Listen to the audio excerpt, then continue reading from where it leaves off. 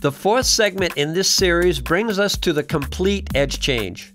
Transitioning from uphill to downhill edges on the slope is a challenging exercise requiring balance and hip flexibility. Use your poles to assist with balance.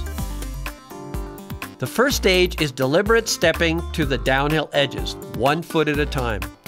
This ensures that you use the correct sequence, lead toward the little toe edge, and makes it easier to achieve sufficient tipping for the edge change and helps you to maintain balance. Next, we progress to robo-tipping. We still tip 1 foot at a time, lead, then follow to emphasize the sequence.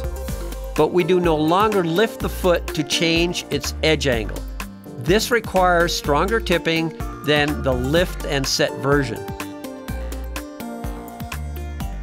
Finally, we're ready for rolling edge changes with both boots.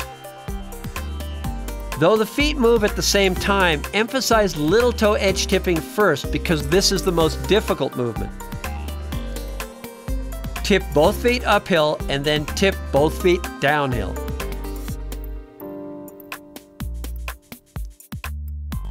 See how far you can tip the boots in both directions.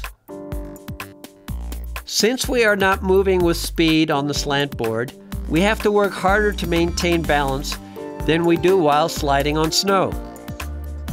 The torso therefore has to counterbalance leaning opposite the feet. See how the torso leans up the board while tipping the feet to the downhill edges.